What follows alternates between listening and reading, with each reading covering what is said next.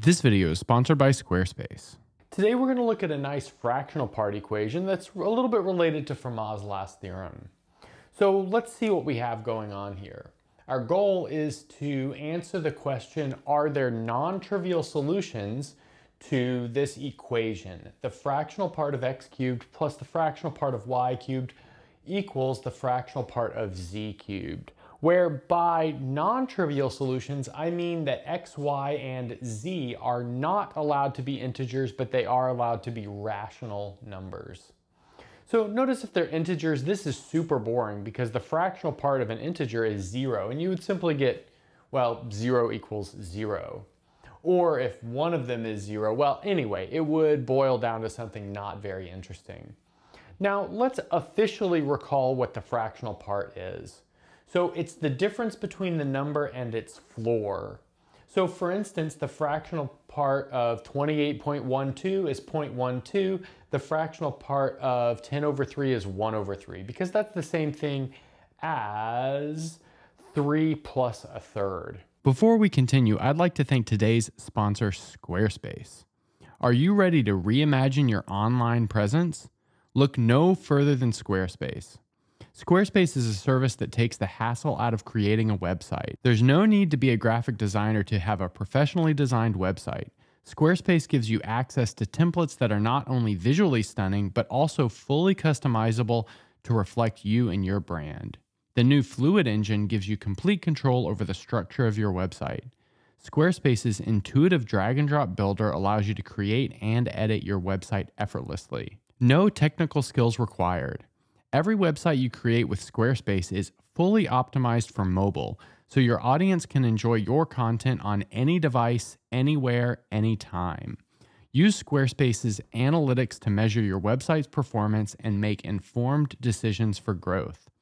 I use Squarespace for my website and find it easy to use with plenty of integrations. They even have a plugin for LaTeX that allows me to include equations on my website very easily. Whether you need a place to sell your merch or show your art, Squarespace has the tools that you need to keep your website modern and easy to use. Give Squarespace a try by going to squarespace.com/MichaelPenn to save 10% off your first purchase of a website or domain using code MichaelPenn. Thanks again to Squarespace for sponsoring today's video. Okay, so let's get going. So our strategy will be to write x, y, and z in the following format. So let's write x as L plus A over K, where L is an integer, and then A is some number that is between 1 and K minus 1. So in other words, it's like an appropriate numerator for when the denominator is K. And then we're going to do the same thing for y and z. So we'll say y is equal to m plus b over k.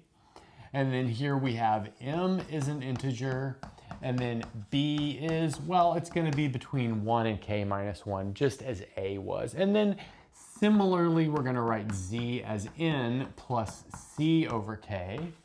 So n is an integer, and then let's see, we have c in the same range.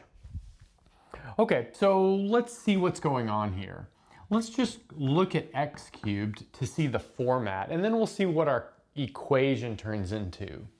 So x cubed, that'll be L plus A over K all cubed.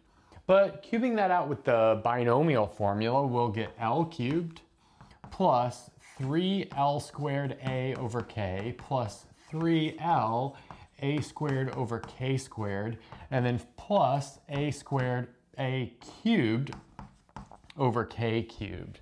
So again, that's just by cubing it out with the binomial formula, or you could do it out long if you wanted to. And then I'll just say that y cubed and z cubed are similar. Now putting this all into our equation, we have the following. So this will be within the fractional part. We will have 3L squared A over K plus 3L A squared over K squared plus A cubed over K cubed. So that's for our fractional part of x cubed. You might say, well, where did this L cubed term go? Well, but we know that that is a non-negative integer. I snuck in the fact that that needs to be a non-negative integer, but that means that it does not contribute anything to the fractional part. Just think about if you added 4 to this, you would get the same fractional part. Or if you added 1,000 to that number, again, you would get the same fractional part. So maybe this is bigger than 1, and so we could do some simplification there, but we don't know. But the one thing we do know is that L cubed and similarly M cubed and N cubed are all positive integers, so we cannot write them. We don't need to write them, I should say, in the fractional part operator. Okay, so let's write the y cubed term. So again, that's in the fractional part, and then we'll have 3m squared b over k plus 3mb squared over k squared, and then plus b cubed over k cubed. And now, before this gets out of hand, you might say, well, how did I write these with the same denominator? Well, I just gave them a common denominator before I got started. Okay, so now let's write the z cubed term over here. So that'll be something like this. We'll have 3n squared c over k plus 3n c squared over k squared plus c cubed over k cubed. Okay, so like I said, this is our equation using our representations of x, y, and z. Now we're going to use a pretty powerful problem-solving technique, at least maybe not to get all the solutions, but to get some solutions. And that technique is to use wishful thinking. In other words, we look at a really complicated equation or expression or something, and you think, well, can I just look at a simplified version of this and see if I get a solution? And that's exactly what we're going to do here. So let's hope that we can take, well, what would simplify this? Well, I think it's pretty clear that L equals 0 would simplify this quite a bit. So in other words, the integer part of x is 0, and then m equals 0 would simplify this second term. In other words, the integer part of y is also equal to 0. You might say, well, what about the integer part of z being equal to 0? But that means that we would have a rational solution, because when we cube this number right here, which is between 0 and 1, take the fractional part, well, the fractional part doesn't do anything. And we know that there are no rational solutions to an equation like this without the fractional part operator by Fermat's last theorem. So I won't go into that too much. Okay, so that means, well, we cannot take n to be equal to 0, but let's see what sort of simplification at least taking L and m equal to 0 gives us.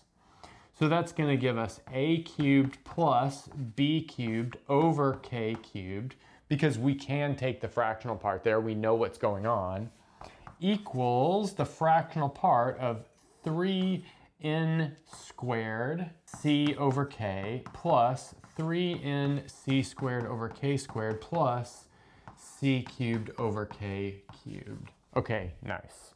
So that definitely simplified this left-hand side, but it did not simplify this right-hand side very much.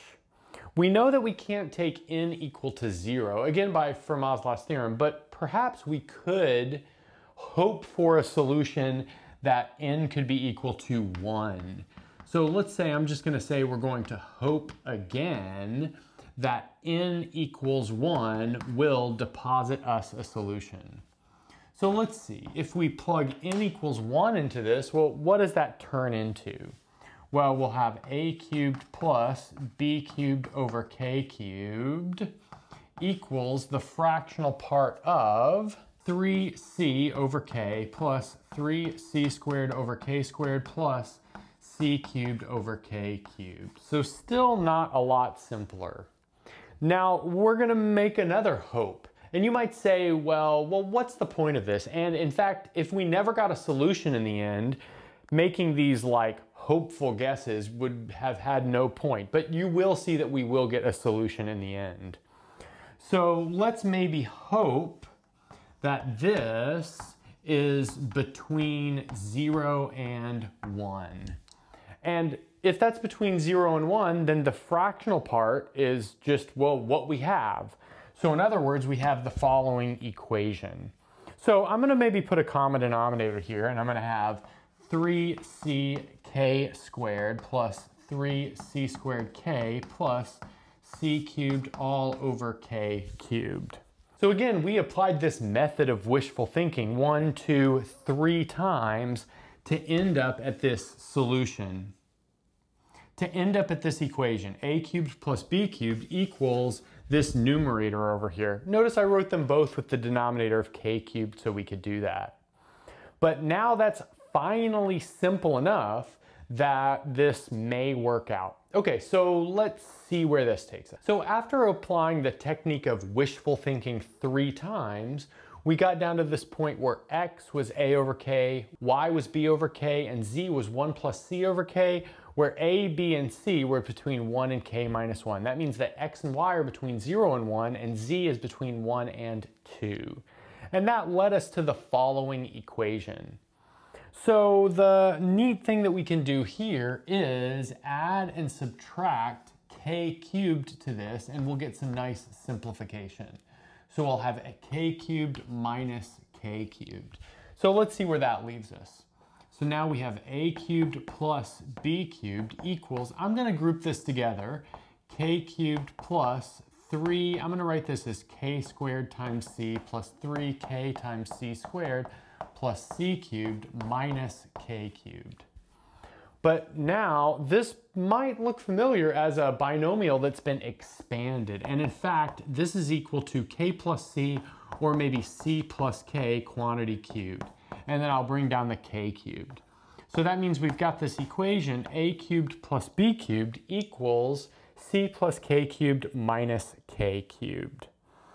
And now the idea is we just kind of search for small solutions to this equation.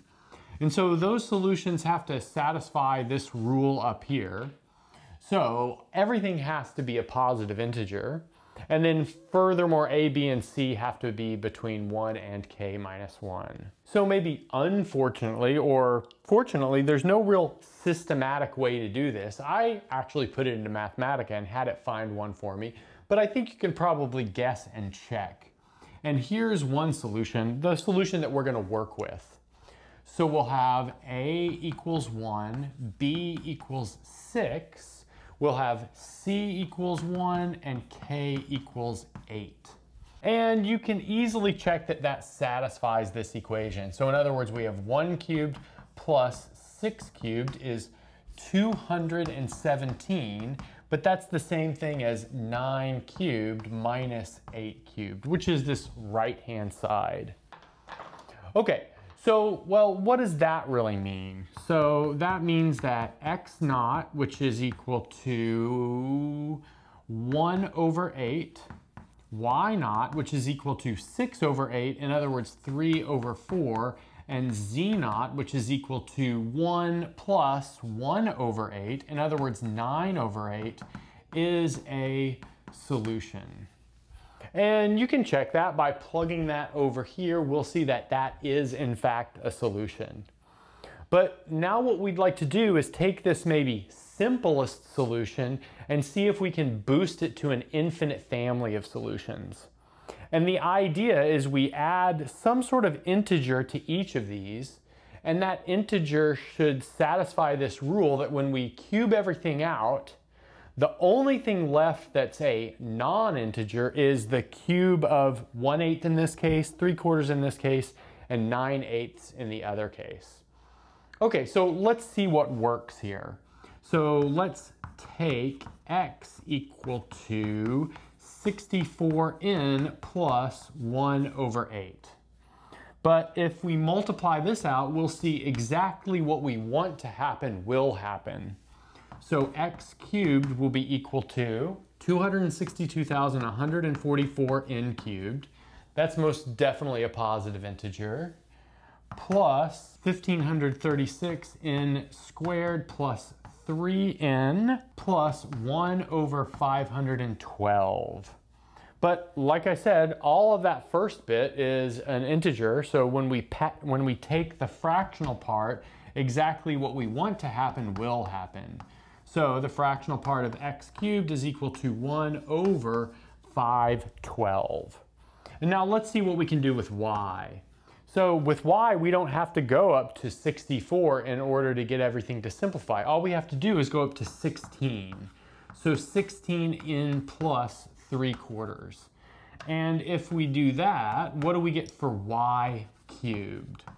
So it'll be 4096n cubed plus 576n squared plus 27n plus 27 over 64.